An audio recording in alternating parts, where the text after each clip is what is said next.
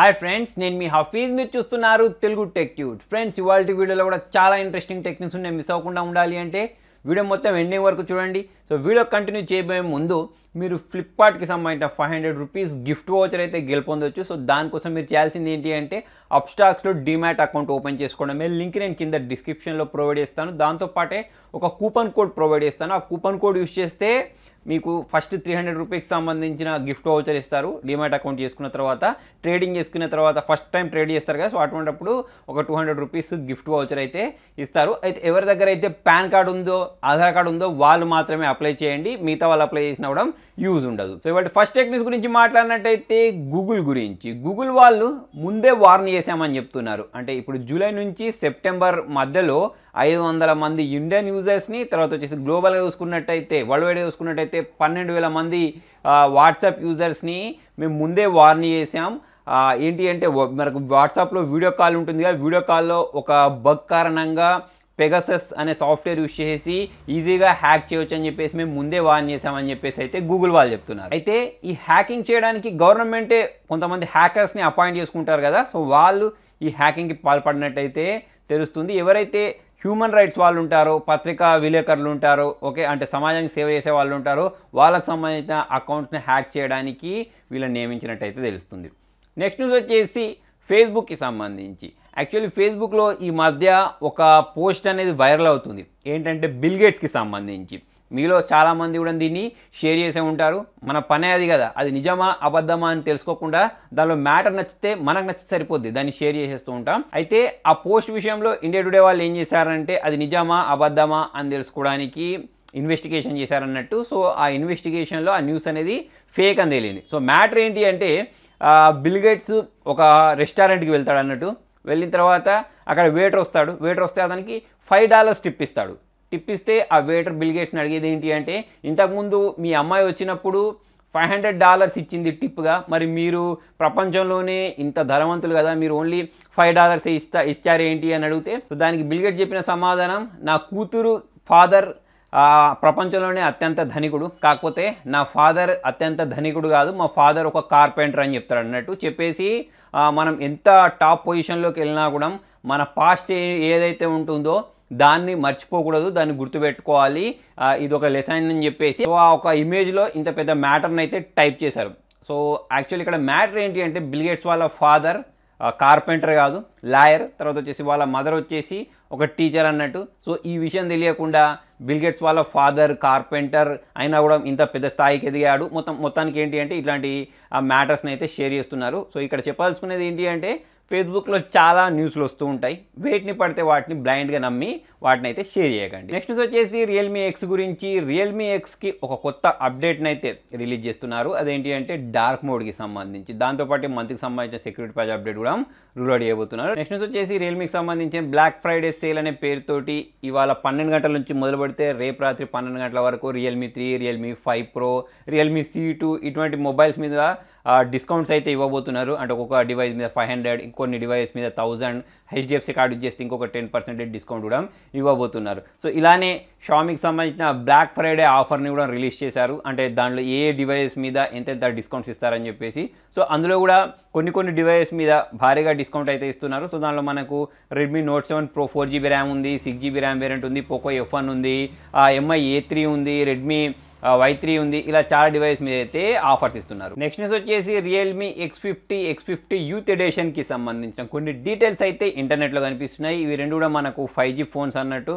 Realme X50 గురించి మాట్లాడితే 6.45 inches సంబంధించిన సూపర్ అమోలెడ్ డిస్ప్లే తోటి తీసుకొని రాబోతున్నారు. 90 Hz రిఫ్రెష్ రేట్ ఉంటుంది. స్నాప్డ్రాగన్ 735 ప్రాసెసర్ని అయితే వాడబోతున్నారు. 5G ప్రాసెసర్ అన్నట్టు. సో 8GB ర్యామ్, 256GB స్టోరేజ్లో కూడా దొరుకుతుంది. వుక్ ఛార్జింగ్ 4.0 తోటి అయితే తీసుకొని రాబోతున్నారు. 4500 mAh బ్యాటరీ ఉంటుంది.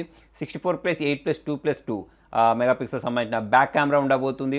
32+8 మెగాపిక్సెల్ సంబంధించిన సెల్ఫీ కెమెరా అయితే దీనిలో యూజ్ చేయబోతున్నారు. నెక్స్ట్ యూత్ ఎడిషన్ గురించి మాట్లాడినట్టయితే ఇందులో మీడియాటెక్కి సంబంధించిన 6885 ప్రాసెసర్ని అయితే వాడబోతున్నారు. ఇది ఒక 5G ప్రాసెసర్. సో దీని గురించి మాట్లాడితే 16+8+2+2 మెగాపిక్సెల్ సంబంధించిన బ్యాక్ కెమెరా ఉండబోతుంది. 32+8 megapixel selfie camera, 4500 mAh battery తోటి ఈ మొబైల్ని లాంచ్ చేయబోతున్నారు. నెక్స్ట్ న్యూస్ వచ్చేసి జియో గురించి. జియో మూవీస్ ఉంటుంది కదా, సో జియో మూవీస్ వాళ్ళు సన్ నెక్స్ట్ వాళ్ళతో అయితే పార్ట్నర్షిప్ చేశారు. సో ఇప్పుడు మనకు సన్ నెక్స్ట్లో వచ్చే మూవీస్ అన్ని ఇప్పుడు మనం జియో మూవీస్లో అయితే చూడొచ్చు. దాంతోపాటే ఇప్పుడు జియో మార్కెట్ వాల్యూ ఉంటుంది కదా, అది చూసుకున్నట్టయితే 10 లక్షల కోట్లకు వచ్చేసింది. అంటే ఇప్పుడు ఇండియాలో చూసుకున్నట్టయితే ఫస్ట్ ప్లేస్ అన్నట్టు. వరల్డ్ వైడ్గా చూసుకున్నట్టయితే ఇప్పుడు ఈ అనిల్ అంబానీ, ముఖేష్ అంబానీ ఎవరైతే ఉన్నారో అతను 12th ప్లేస్లో అయితే ఉన్నాడు. నెక్స్ట్ న్యూస్ వచ్చేసి మనలో చాలామంది వెయిట్ చేస్తున్న మొబైల్ పోకో F2 దాన్ని ఎప్పుడు లాంచ్ చేస్తారని చెప్పేసి ఒక పోస్టర్ని అయితే రిలీజ్ చేశారు. December 10th రోజు అయితే దీన్ని లాంచ్ చేయబోతున్నారు. దీంతో పాటే Mi Mix 4ని కూడా లాంచ్ చేయబోతున్నట్టు ఈ పోస్టర్ ద్వారా తెలుస్తుంది. దీంతోపాటు రెడ్మీ K30 ఏదైతే ఉంటుందో దాన్ని కూడా తీసుకొని రాబోతున్నారు. ఇప్పుడు మనం పోకో F2 గురించి మాట్లాడితే ఇది పాపప్ సెల్ఫీ కెమెరాతో రాబోతున్నట్టయితే మనకి పిక్చర్ ద్వారా తెలుస్తుంది. నెక్స్ట్ న్యూస్ వచ్చేసి ఢిల్లీలో ఒక ఇన్సిడెంట్ అయితే జరిగింది ల్యాప్టాప్కి సంబంధించి. జనరల్గా మనం మొబైల్ పేలడం లేకపోతే మొబైల్కి మంటలు అంటుకున్నాయని వింటూ ఉంటాం కదా.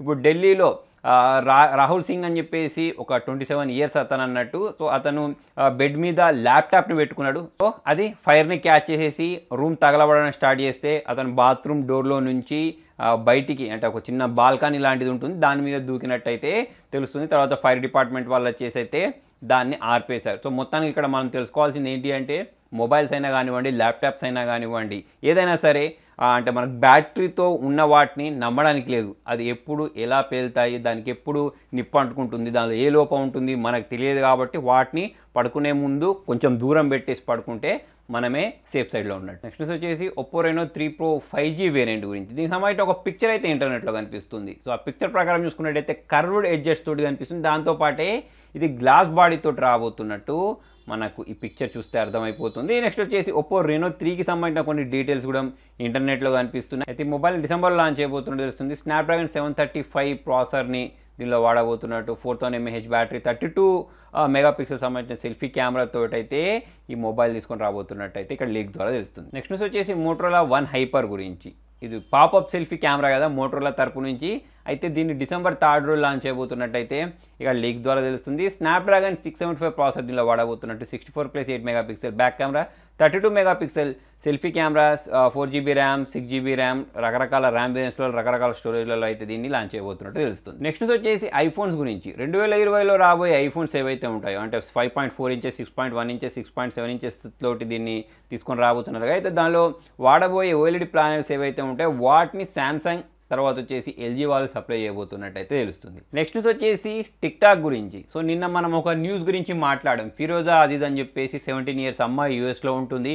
ఆమె ఒక వీడియో పెట్టింది చైనాలో ముస్లిమ్స్ గురించి. అయితే ఆ వీడియో పెట్టినందుకు గాను ఆమె అకౌంట్ని టిక్టాక్ వాళ్ళు అయితే బ్యాన్ చేశారు కదా. అయితే ఆమె ఏం చేసింది, టిక్టాక్లో బ్యాన్ చేసినందుకు ఇలా నా అకౌంట్ని బ్యాన్ చేశారని చెప్పేసి ట్విట్టర్లో పోస్ట్ చేసింది. అయితే ఇప్పుడు టిక్టాక్ వాళ్ళు ఈమెకు అపాలజీ చెప్తూ ఆమె అకౌంట్ని రీస్టోర్ చెప్తామని చెప్పేసి అయితే చెప్తున్నారు. కాకపోతే ఈ అమ్మాయి చెప్పేది ఏంటి అంటే నేను ఈ విషయాన్ని ఇక్కడితోటే వదిలేను, ఇంకా చాలా దూరం వరకు అయితే దీన్ని తీసుకెళ్తానని చెప్పేసి అయితే ఈ అమ్మాయి చెప్తుంది. నెక్స్ట్ వచ్చేసి షామీ వాళ్ళు MI TV 4X అని పేరుతోటి 55 inches సంబంధించిన ఒక 4K HDR టీవీని అయితే ఇండియాలో లాంచ్ చేశారు. December 2nd నుంచి దీన్ని మీరు పర్చేస్ చేసుకోవచ్చు.